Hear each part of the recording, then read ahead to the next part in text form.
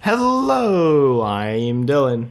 And I'm Keon. And this is Trust Your Doctor, that podcast where we run up 66 flights of stairs while bleeding profusely from our chest wound. Because this week we watched Escape to L.A. Written by Jim Gray and John Shiban. Directed by Billy Gerhardt. And aired on July 29th, 2011. You know, going into this episode, I was really wondering, what is the Torchwood team actually escaping when they're escaping to L.A.? Because it kind of seems like they're just actually pursuing their leads and going to L.A. and not escaping from anything in, I don't know, I guess they were in Virginia before this? DC, so technically its own, entity, but yeah, Virginia/Maryland. Yeah, so what are they actually escaping? I mean, it's not like they're running away from... They don't even know who they're up against yet until this episode. And even still...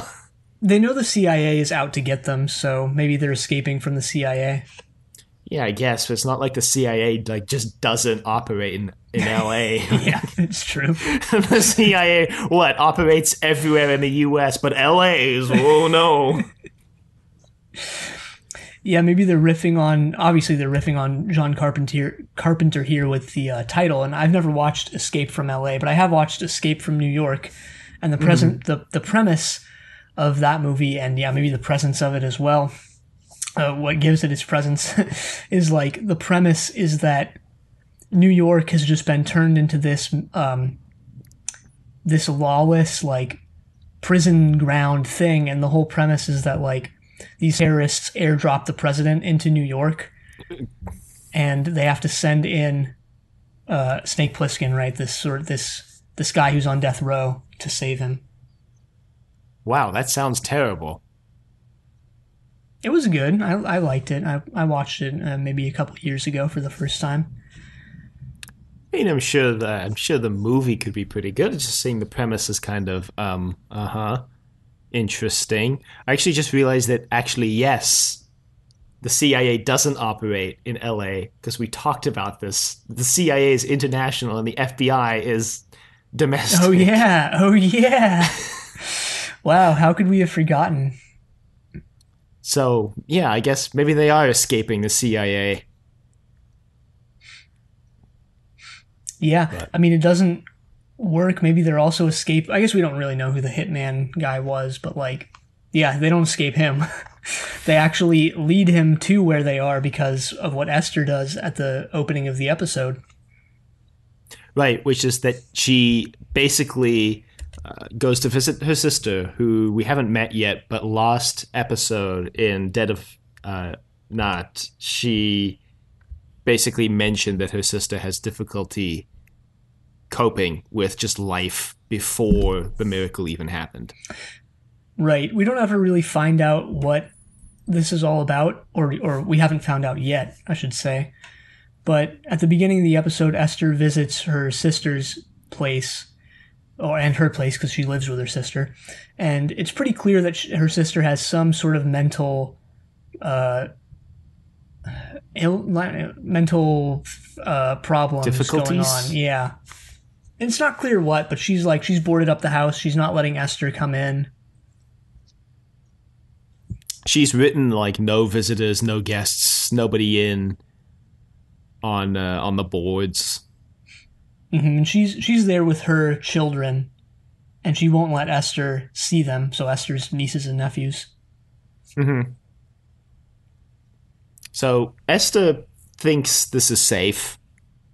For what reason, I don't know. We know she's not experienced in the field like Rex, Gwen, and Jack are. But she basically then... after seeing the state that her sister is in, makes a, quote, anonymous, unquote, call to Child Protective Services. Right. Which, as you can see coming, maybe not as you can see coming, because I actually thought that this wasn't... I didn't think... While I was in the scene, I was like, all right, she's just there for 2 minutes, whatever, it's going to be fine, no one's ever going to know. But no, there is just this hitman. Yeah, smash right cut to the there. guy in the car across the street. Like, I found her. Yeah, I've located Esther, whatever her last name is.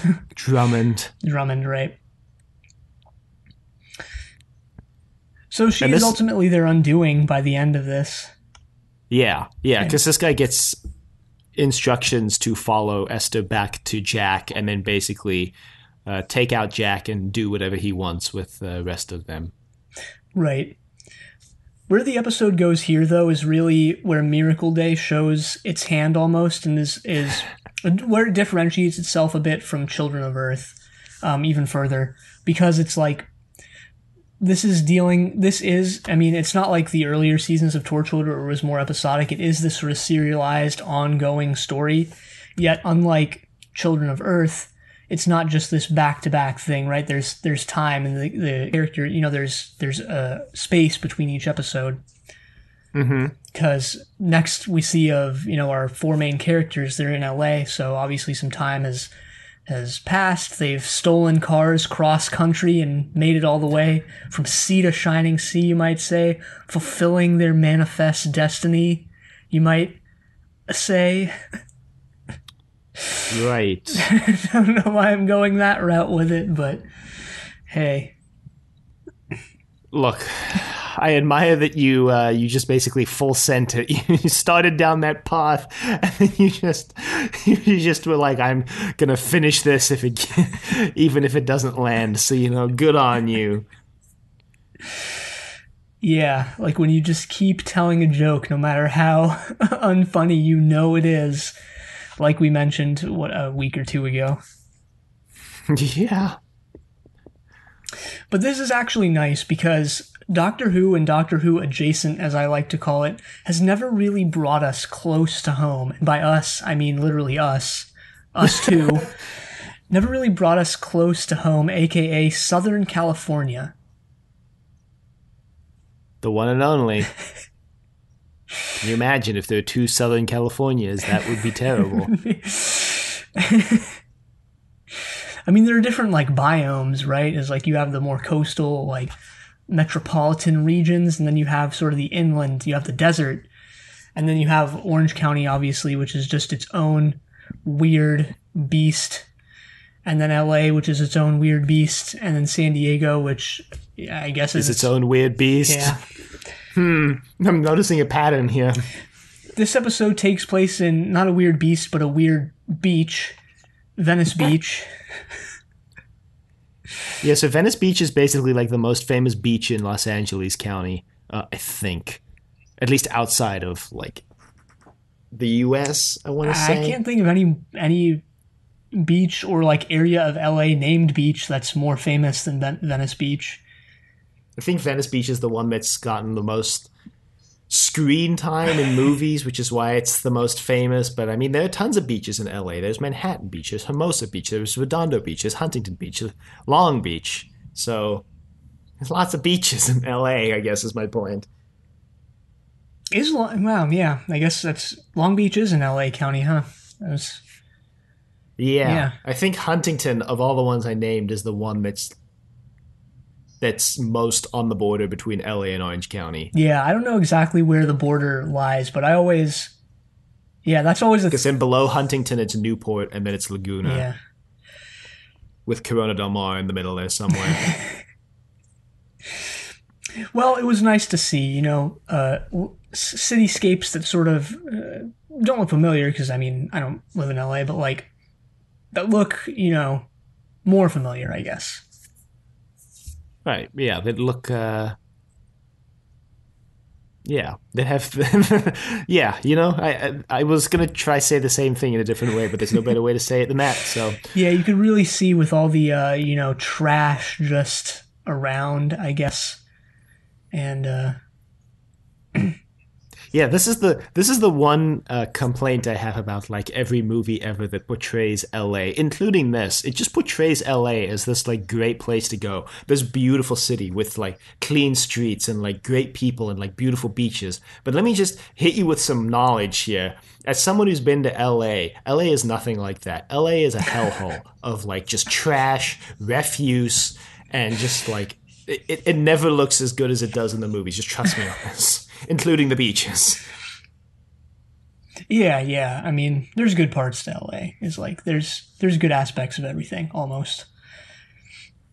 Yeah. Almost. So Gwen begs Jack not to like stay in, I guess, the seedy part of LA. So they find a building, house, apartment for rent, Yeah, no. somewhat close to the beach, like right there actually. Yeah. Gotta imagine how expensive that is. Like if you live on a beachfront in LA, like you're a millionaire. Like no. Like, Where is Jack getting the money for all of this? Like, Jack's the one who pays for this room building right. thing. He hands the guy a wad of cash. It's basically like there's more for you tomorrow if you don't tell anyone we're here. Yeah, and he's just handing this guy like millions upon millions per day to stay here probably. I mean, the house looks way run down, so maybe that's why he's getting a good deal on it. Like, so then they just like dump hundreds of thousands of dollars, I have to imagine, on like a server that they have shipped to that address. So much for, I don't know, keeping your head down. Just shipping a like enterprise level computer server to this beachfront property. Like, if anybody at the FBI or CIA in this universe is even like 1/10 of competent at their job, they would notice that this is weird. Well, they're really not doing much to hide their presence in any way because a few things happen here at the beginning. So Gwen is sort of walking along the beach and she calls Reese, just straight up calls him. And I remember Esther saying something about bouncing the signals off of different satellites or whatever. But still, I mean, she just blatantly calls Reese and catches up with him. Rex blatantly calls Vera and catches up with her and asks her if she knows where he can get some drugs in LA. Yeah, honestly, like, Rex spends the rest of the episode chewing everyone out for like calling people or giving away the number, and I'm like, Rex, you were literally on the phone with Vera when this episode started. Like, what contact are you that can doing? easily trace you back to all the things you've been doing for the past 3 weeks. Someone who's known your every movement for weeks. And as all this is going on, we're introduced to yet another new plot point, the whole dead is dead thing. Yeah, but that seems something that's less recurring and more in this episode for... True. like boosting up Oswald Danes' influence and power, True. I suppose. There's this politician, Ellis Hartley Monroe, who dead is dead is her sort of slogan, and you see it plastered on the walls everywhere, and you see it on the news, and her whole shtick is that the people who should have died should be considered dead. Yeah, they should be treated like they actually are dead. And, you know, just like the fact that people are agreeing with this is concerning and yet not all that surprising. No, it's one of those other things that, yeah, it is very concerning, and it's one of those things that, like, you think, oh, if I was in these people's shoes, I wouldn't be one of those people, and maybe you wouldn't be, but still, it's like, it's just like the Oswald Danes being held up as like this hero and this awesome person when his claim to fame, like we mentioned before, was him killing and raping a 12-year-old. Like, it's one of those things that you go, oh my god, but then, you know, it's when you think about it, it's more probably plausible than you might at first think. Yeah. Speaking of Oswald Danes, he is actually watching this sort of news report from Monroe when he and as is Kitzinger, they're sort of there in this hotel room watching it together. Another really uncomfortable scene because he insinuates that he spent the last like night looking up child pornography. I don't know if you got that, but that's what I got out of his comments here. Oh, I honestly wasn't even paying attention to this scene. He So, he was talking about how he what was it? He oh, uncovered he says he wasn't allowed on the internet for a long time. I remember that. yeah, and he also says that he's someone who understands a lot about hiding his presence on the internet. Oh, yes, yes, yes. Because he also does investigate. He was trying to investigate FICOR. Right, and the more trails he followed and the more, I guess breadcrumbs that he found, the more out of his grasp everything seemed. So Yeah. So he's a little suspicious of FICOR, but he's going along with Jilly's plan for why not, for, I for guess. world domination, or at least a ton of money. Yeah. Yeah. I mean, he does like chew Jilly out. I think now he's like, she's got, because he's about to go to his interview at Central News, I think it is. And Jilly's like, they canceled because they actually want Monroe. Ellis Hartley Monroe. And he's like, what do I pay you for? Like, go do your job. Right, so He threatens her as well. I mean, obviously. yeah, they're a little miffed that Monroe is doing better than them in the TV ratings and just in popularity and in the public consciousness in general. Mm-hmm.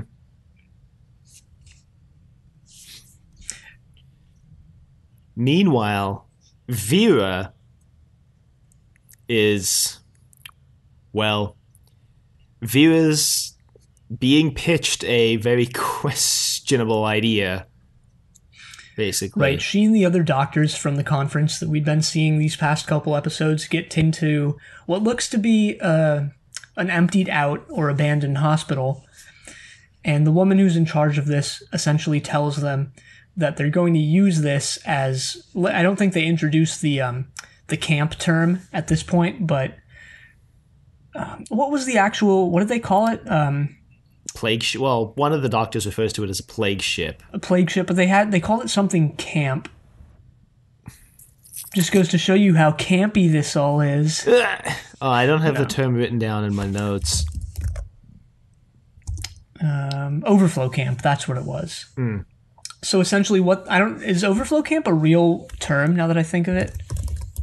I'm just going to Google it right now. Overflow To the internet. camp. No. No, yeah, Well, TARDIS. the second result is TARDIS.fandom.com for me. Right. So essentially what this is they're going to be housing all the people who were supposed to have died in these hospitals termed overflow camps and taking care of them there, I guess, in quotes, taking care of them in quotes. Mm-hmm. Yeah, the doctor who's pitching this, like to reuse this abandoned hospital, is justifying it by saying instead of having 20 hospitals across the whole city that are over capacity, we'll just have this one. Mm-hmm. This plan immediately goes to shit. Because they never institute any sort of plan about the plan before initiating the plan. So just all the hospitals start sending their overflow people here like immediately at the same time, and they have nobody to actually staff the hospital at all. They don't turn on the electricity. They're just basically screwed. And you get the impression that, like, because this is Monroe's sort of platform, I guess, or at least it's something that she is advocating for. So you get the impression that, like, there's this sort of, I don't know how to explain it. There's this sort of disconnect between, like, obviously the people like Monroe who are the politicians who are making these decisions, and then when you're actually on the ground, it's like another one of those things that rings a little different in 2021, where it's like you're on the ground and this is just not what it was supposed to be at all. But unsurprisingly. She definitely...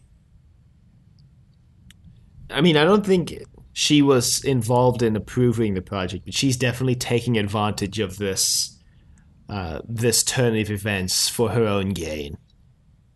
Definitely, as we see later with the whole really uncomfortable, again, scene with Oswald, but we'll get there. Yeah, because meanwhile, on the other coast, the group is trying to find a way into FICOR's headquarters, which are in LA, which is why they actually came to LA. It's not just to escape the CIA. It was a convenient place to go because the HQ is there. Right. I think at this point Rex meets with his dad, which his dad, not dad's plural. His dad's. Which is, it's not a major part of the episode, but I assume it's going to come into play further on. I would be surprised if this was the only thing, with his dad, right? Yeah. And we kind of get a preview of this before it happens because, I've totally blanked on her name now. Esther? Esther, jeez, thanks. Esther mentions, like, didn't you have family in LA, Rex? And he's like, no, don't want to talk about it. No. She's like, but I'm pretty sure when I was like doing a profile on you, that like I saw that, and he's like, nope. Yeah, that should have been a big red flag that was foreshadowing, but I didn't get that whatsoever. Well, that's okay. Anyway, his dad is living this sort of destitute life. Existence, in a motel, probably. Or it looks like a motel.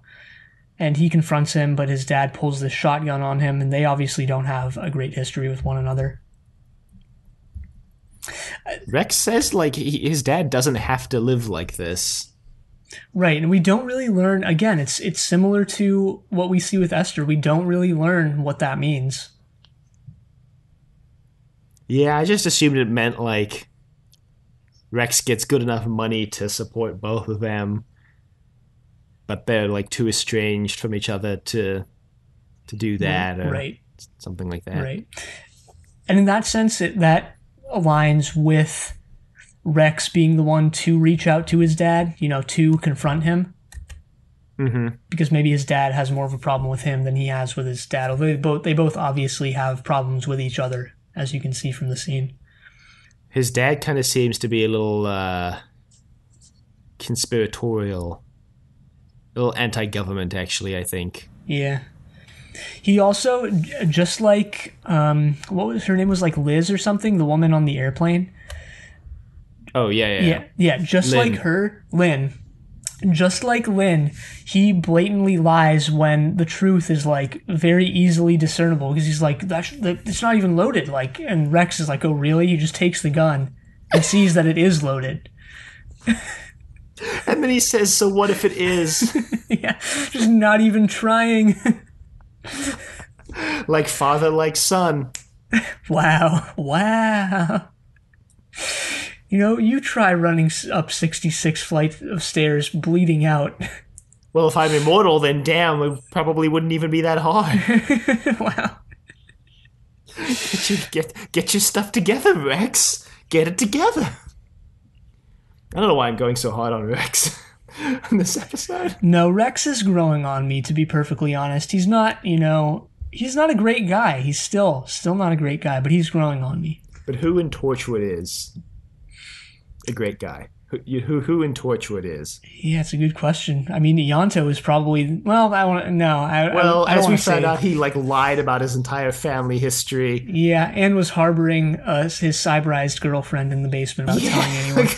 Yeah! That's a good question. Who is the most innocent character on Torchwood?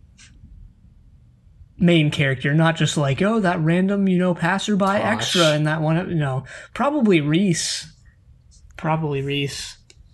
I mean, okay, I guess if we're considering Reese a main character, then I would say PC Andy. Yeah. Oh, we've completely blown past my Amazon X-Ray fun fact of the week. That reminds me. Mm-hmm. Candace Brown, who plays Esther's sister, apparently, this is mind-blowing. I was so shocked when I read this, was a cheerleader with Eva Mendes. Who is that? Woo! Who's Eva Mendes? Some actress. Oh. Really famous actress. Although I guess not that famous. I've never heard of her. I don't She was know. in Too Fast, Too Furious. Oh, I don't know actors though, so I could very easily have said that to like a famous actor. But yeah, whatever. I mean, she was pretty famous in the early aughts and late 90s. She's apparently in a relationship with Ryan Gosling. Didn't realize that. Yeah, huh? Anyway, yeah, that's the Amazon X-Ray fun fact of the week. So yeah, they devised this plan then to infiltrate FICOR, and it's multi-layered and it has these different components to it, which are fun to watch play out. I think, if a little weird. I want to talk about the Nicholas Frumpkin stuff at the end because there's weird stuff with that. There's weird parts about that.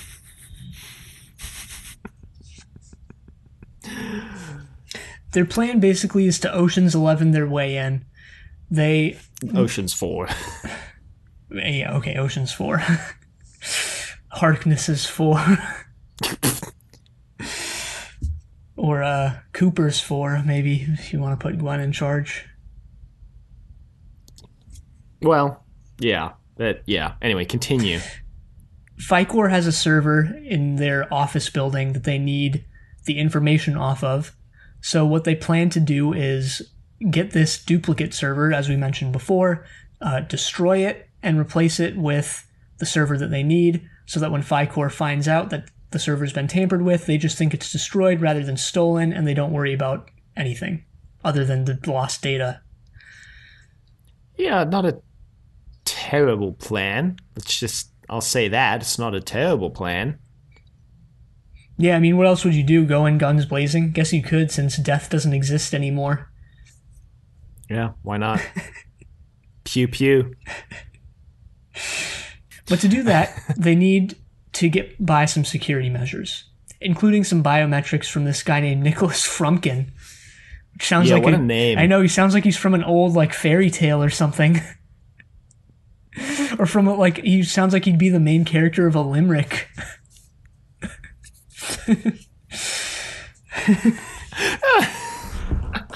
Wow.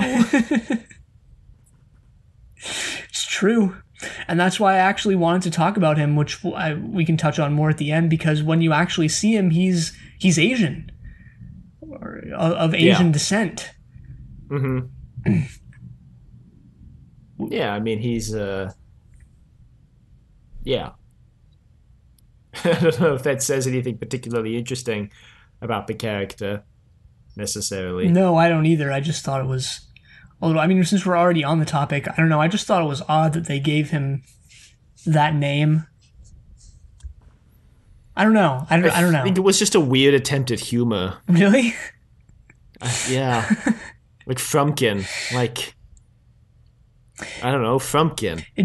But it was just weird to me because this, he's obviously, I don't know the guy who played him, but he's obviously an Asian American actor. Let me look up here. Kelvin Yu is the guy who played him. I don't know who that is. I don't think he's all that well known or famous, but like, yeah, it was just weird to me because especially when they confront him to get his biometric data, Jack goes like, "Oh yeah, your name was Nicholas Jackson, right?" And it's just, I don't know, it's just weird that like, to me, it's weird that like this character who obviously is Asian, they're, portraying as having this name that like probably an Asian American guy would like not have,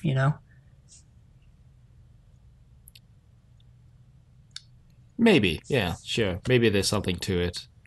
Yeah, I don't know. I don't have anything else to say other than that. I just thought it was really weird that, he's, just basically exactly what I said. He's this Asian American guy, yet they gave him this name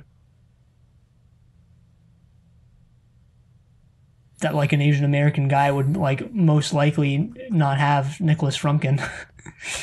Maybe it's to throw you off the trail. Of what? I don't know if of Nicholas Frumpkin.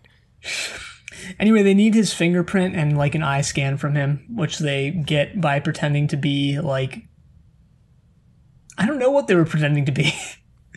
just dumb, just a newly married couple. I just think a dumb like newly married couple who like the first like sign that something's wrong is like they confront Nicholas and he's pushing a stroller with his child and he's walking with his wife and like or girlfriend or whatever, and like they're like, oh yeah, just ours is the same age, and they show them this picture of a baby, and it's like, okay, well, if you have this child, like where the hell is it? Like if you're pretending to be this couple who has this child, why is the child like conspicuously not there?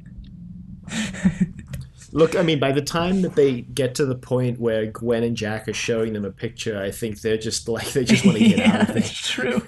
So that question, like, even if it is in their mind, I can't imagine it's what they're most concerned with. Yeah, that's true. Basically, they take a recording of his voice from while speaking to him. They get an eye scan from showing him the picture of the kid, and they get his fingerprints by asking him to hold their water bottle. A lot more subtle than the method that the gentleman takes later. Right. As soon as this is all over, I think there's a little bit in between this, but Nicholas gets into his car at one point, and the hitman just leans forward from the back seat, puts a knife to his throat.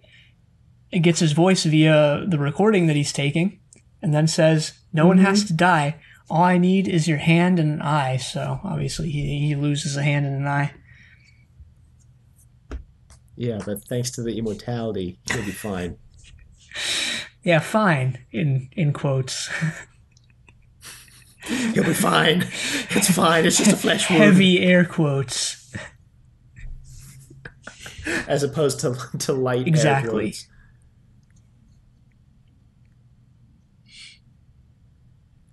So, Gwen, Jack, and the gang enact their plan simultaneously across the U.S. While Ellis Hartley Monroe is giving her talk in front of the hospital. Oswald Danes looks on with disdain from a car nearby. My God. And he eventually decides to take matters into his own hands and puts on a mask and heads into the hospital. Yeah, I mean, at least he's being considerate about the whole mask thing, so. Yeah, I guess. Doesn't want to spread cholera from Boston. This cholera in Boston thing, they're making a big deal about this in this show. Cholera Didn't in they Boston. only mention it once? Well, this is the second episode in a row they've mentioned it now. Yeah, I got you. Because they mentioned it in this episode too. Yeah. Oswald goes into the hospital that we saw Vera at, or the same floor, or the same room, or whatever, and he tells the people inside that he's just like them, and he knows they deserve better because he too survived death. Yeah, let us not skip over the scene where some mom just like dumps her child at the hospital because she doesn't want to take care of him anymore. Yeah, I mean, now that everyone's we immortal. Glossed over it, but the scene where Vera sees what's going on and is just disgusted by it is pretty, it's pretty impactful, I'd say. Because you see there's just like there's just this child that's been dumped there. People are obviously not getting the medical attention they need. Everything is grimy and dirty and dusty, and yeah, there's just like vomit on pillows and just junk everywhere. Nobody's being taken care of, and that's basically what it is, and basically what Oswald walks into. Like a madman. Madman with a death wish, perhaps. But this gets a lot of media attention. Right in the middle of Monroe's interview, the reporters go like, hey, it's Oswald Danes, and like try and run in after him. Oh my God, it's Oswald. Marry me, Oswald. Marry It's me. TV's Oswald Danes. It's Central News's Oswald Danes. Kitzinger is obviously really happy about this because Oswald is now making bank again. He's back on top, boys. He's back on top. She tells him earlier in the episode that he has to come up with a snappy slogan like "Dead is Dead" that Monroe has, and his snappy slogan is Don't copy my homework. Okay, I'll change it so no one knows. Alive is Yeah. alive. Just change it up a little so the teacher doesn't notice.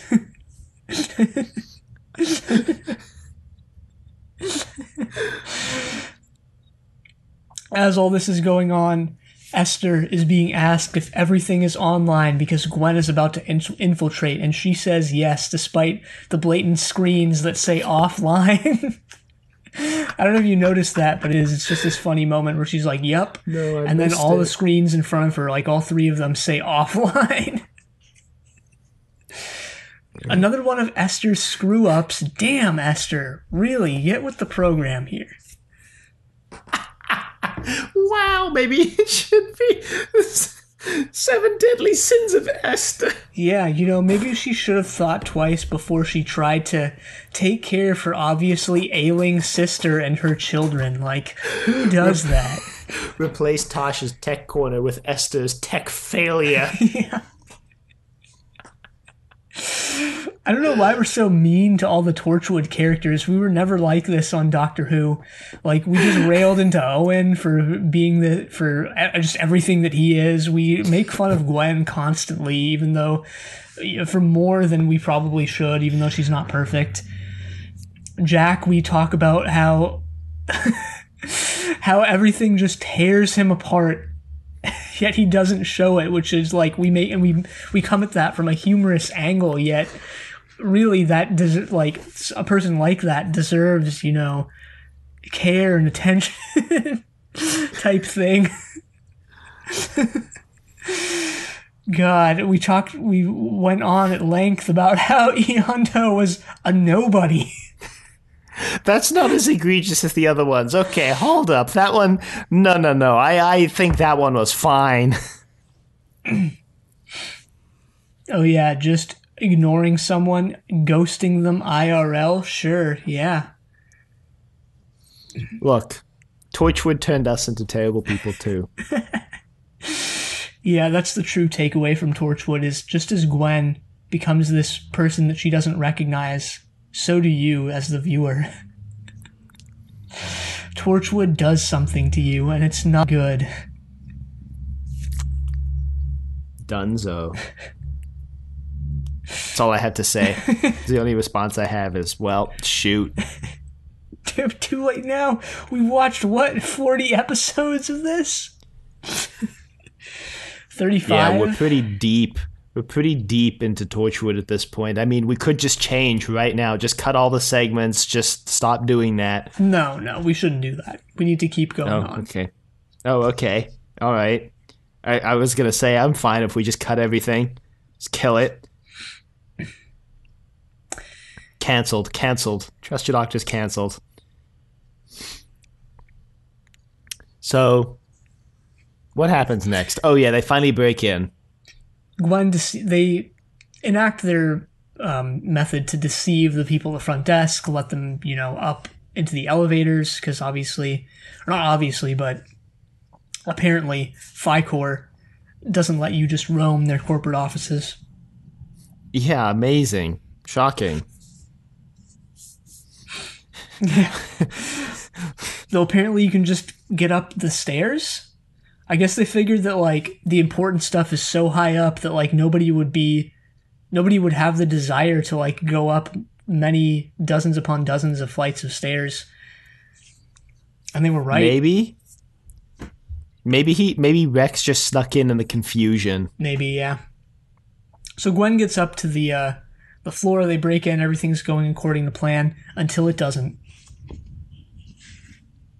Until the hitman from the beginning of the episode shows up. Yeah, and the timing on this is hilarious because Esther calls CPS to find out what happened with her sister. Yeah, she picks now of all times to do it, not the, like, downtime they probably had before they started doing this. Yep. And they tell her, like, we took the kids away. And committed your sister to, or not your sister because she doesn't tell them who it is, but she says they committed, the person on the phone says they committed the mom to a mental institution. Mm-hmm. Mm-hmm. And Esther's like, wait, what? She, like, what did you expect to happen, Esther? Like, Yeah, what was not like this is going to sound like I'm joking, but what actually was her what did she want to accomplish by calling CPS, you know? no, I mean, yeah, I'm not even joking when I say, like, what did she expect? Because honestly, what did she expect? Yeah, I mean, I've heard those CPS jokes online, right? Of like, it's kind of a meme where it's like, if the kid has water, then they're not going to take him away. Like, Yeah, also, that was the other thing. CPS moving faster in this episode than they ever have in real life. yeah. The same day, taking the kids away from the mom on one call. Yeah, and it's like, yeah, I mean, I don't know what Esther even thought would happen. But basically, Rex is like, what is that? And he's like, oh, CPS just took my sister's kids. And he's like, did you visit your sister? She's like, yes. And she's like, why would you do that? And then literally at that exact moment, the hitman just like strangles Gwen. Yeah. Rex is like, this could lead to, and then you just cut. This could lead to major issues, Esther. To which Esther responds by going, oh no, I've lost contact with the contact lenses. We only lose contact if the person wearing them is unconscious. We only lose contact when there are major issues. So then, like, the next time Esther sees... So Jack realizes Gwen is in trouble because she's not responding to his calls, so he runs basically through the building, and then the next time Esther sees anything is when Gwen, like, opens her eyes to see Jack being like, are you okay? And just this ominous shot of the hitman behind Jack. Right. So Jack and Gwen get basically bound and gagged. Not actually gagged, though, because the hitman needs to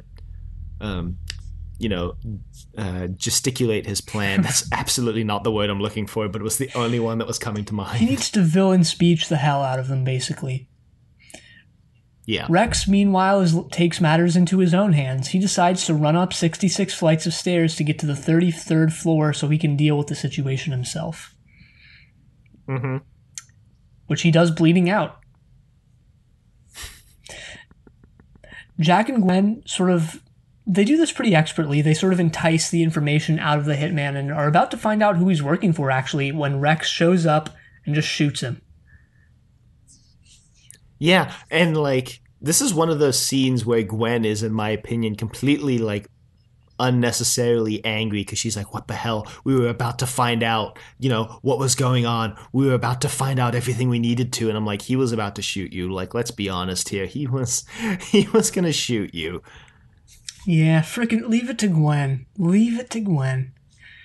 All I can say. Just continuing the exact thing that you were talking about, criticizing like 10 minutes ago, not exactly. even. About how we're unnecessarily harsh. Exactly. I don't even think we've been unnecessarily harsh, in all honesty. I think we've been perfectly in line with what they deserve. Whoa, that might be a bit harsh, actually.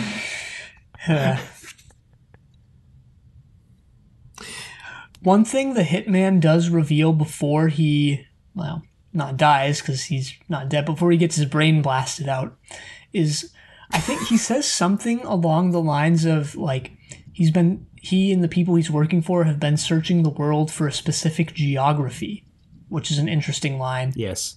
Because before this, we had thought it was all about, obviously, making profit off of the drugs that Ficor was selling and was going to be able to sell now that the miracle has happened. But this is adding a new element to it, I think. He also says something about how the fact that he's been sent here to kill Jack and how the miracle happening means that they found what they were looking for. Right. Which, you can go anywhere you want with that. It just opens the rabbit hole of, like, what is actually happening here? To me, I don't have a concrete conclusion from this or a concrete theory, but it seems obvious now, given what he said, that, like, they enacted the miracle, that, like, maybe the profits weren't the ultimate goal. Maybe there's just a happy coincidence, right? Maybe their ultimate goal is greater. And maybe it has something to do with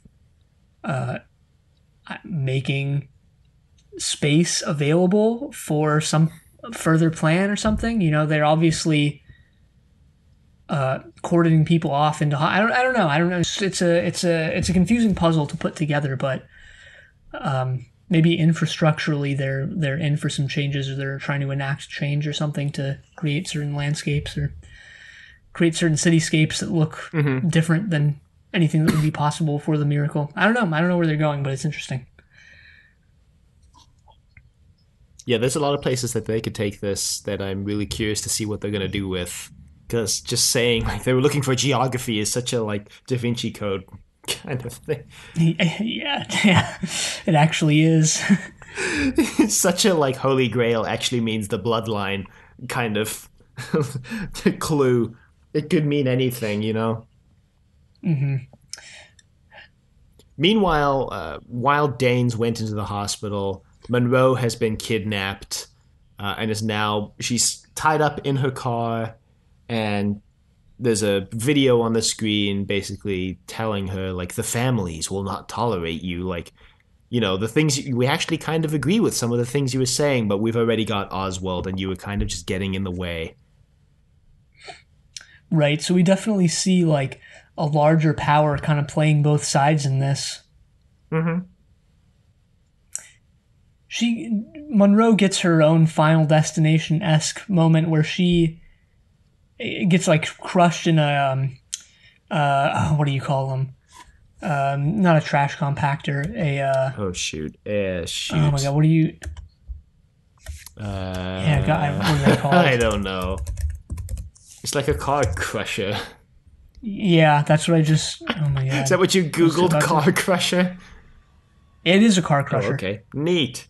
Yeah, an industrial device used to reduce the dimensions of derelict cars. Huh, nice. Got it.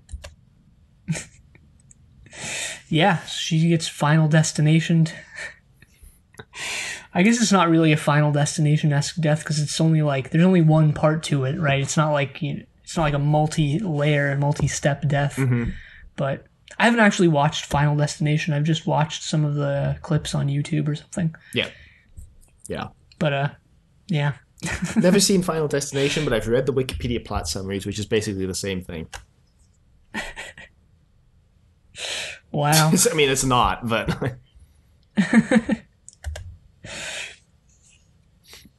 the episode ends with a call from Reese telling Gwen that her dad is being taken to an overflow camp, and Reese falls for the propaganda of it. He's like, yeah, he's being taken to this great camp, and they're gonna, have a great time. And Gwen is like, oh my god, no. And I was like, no, not Geraint. Oh yeah. Oh no. Geraint. Oh no. He might. Oh no. Yeah, so who knows if Geraint's going to make it through the season. They've been heavily foreshadowing something bad happening with him. We talked about last week Esther perhaps being averse to the end of the miracle because of her sister, but now it seems like that role might be thrust upon Gwen by the end of this with her dad. Yeah, wouldn't it just suck if her dad just they end the miracle and her dad just eats it? Yeah, I think that's going to happen. If Torchwood ends by killing Geraint, then they deserve to not have a fifth season. Well, this is completely unrelated, but I did have the death of a major character in the final episode of this season just spoiled for me in just a random, completely unrelated Reddit thread that wasn't even related to season 4 of Torchwood at all. So wow, great. Well, Rex, presumably they're going to stop Miracle at the end, which obviously means that Rex is going to die. So yeah, if that's what you spoiled, then that's not really a surprise. Well, I mean, I can't tell you what I spoiled because then I would spoil it for you too, and I don't want to do that to you. Okay. For some reason. Okay. Wow, thanks for adding that bit at the end there. Just for you. I got you.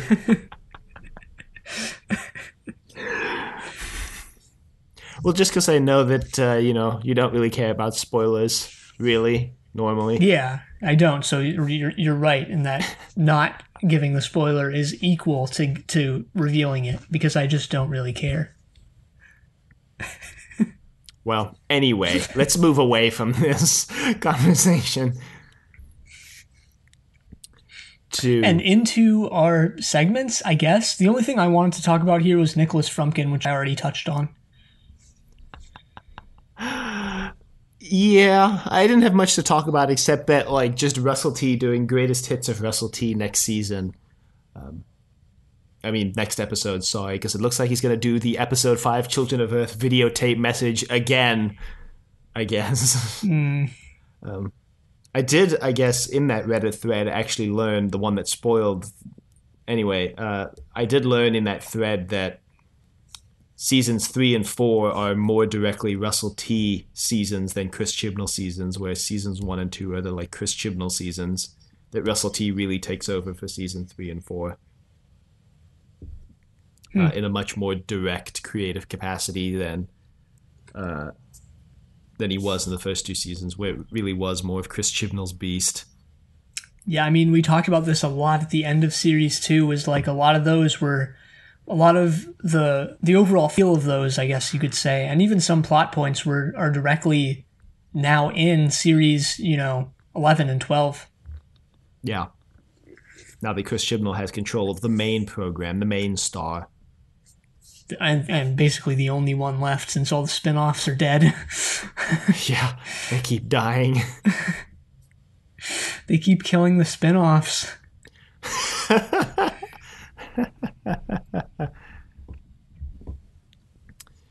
So, yeah, I mean, that's all I really wanted to actually talk about. This episode was, didn't really provide a lot of things to talk about. It feels more of a setup episode.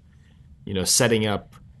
We get the servers in this episode, but we don't really know what's on them, and we probably won't until next episode. So, and that's, I think, what's really to talk about. The only thing that gets briefly mentioned that they figured out is the overflow camps that FlyCore apparently has a hand in setting up. Yep. And that's where Geraint is going. So, and it looks like we're going back to Wales for next week, based on the preview. So, just really flying around the world this season. Right. It's a shame we couldn't have stayed in LA longer. In Venice Beach. Although I do remember looking up like LA list of appearances on the TARDIS wiki last week, and it looks like it does have more than one appearance in this season. I don't exactly remember, but wouldn't be surprised if we come back here since, well, FlyCore HQ is here, so... I guess that leads us into our segments. Yep. So I wonder which one we should start with this week. Maybe the British isms, give that its time in the sun since it's new. Yeah, why not? I didn't really have any. I just had the obviously not Californian license plates, which you wouldn't know if you weren't from California, but if you were, like, you can see that the cars in this don't have California license plates. Or if they do, they're the heavily stylized ones that most people don't have. Yeah. I mean, the only thing I had to talk about was the one thing they get right, which is the like massive time difference between here and the UK when Reese is calling. And they're not doing some nonsense, it's always midday when everyone's on screen kind of thing. But otherwise, I didn't really pick up on anything. Yeah, not giving us a lot to work with, whereas last episode just kind of, Last episode took all of them some from underhand us. at us, yeah. I guess, by just dumping them all into one episode. Curses. Yeah. Damn.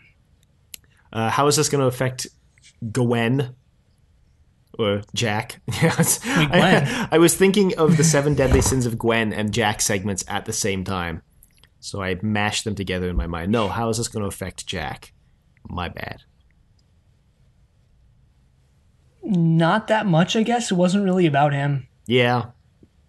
He's been through worse. Yeah, I mean, the only real thing he does is save Gwen in this episode. Like, that's his main contribution to the plot. Yeah. Except for Rex's, like, another weirdly, like, almost anti-gay joke where Rex is like, do you turn everyone gay? To Jack. Yeah, what he had like a snarky He says response to that, but I hopefully. don't remember what it was. So, I mean, that's... Maybe where they're going with this is that like Rex is in the closet or something, and like that's why his dad doesn't want to stay with him. That would be a wild like, he was the plot one- thread. That would be wild. I don't think it's gonna happen. You're right, but I mean, it lines up. He was the one who started making those gay jokes on the plane, true. so it kind of lines up there. That's true. I hadn't thought about that. Still, that would be a wild direction to take it in. Yeah, I don't think it's gonna happen. No, sorry. As for Gwen, though, I don't really know about this episode. I mean, what she commits, I guess, wrath. She gets mad that her dad. She maybe it's not even anger. She just gets very flustered at the end, obviously, because her dad is being taken away. Oh, I had wrath, but for when for when Rex saves her and Jack, and she just yells at Rex for like 30 seconds straight. Yeah, true. That was the only one that I had, though, was wrath. I didn't have any others. Yeah, it's the only one I had as well. Yeah. Oh well. Sometimes that's just how the cookie crumbles. Sometimes Gwen is just a good person, and we should applaud those moments. You did it, Gwen. But also look forward to when she falls back into depravity.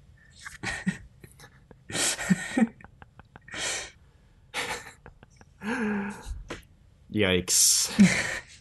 Yikes. Anyway, this episode had a couple new characters Yes, it did. that I neglected to look up. It's all me this week. It's all me. So, we've got Mare Winningham, who plays Ellis Hartley Monroe.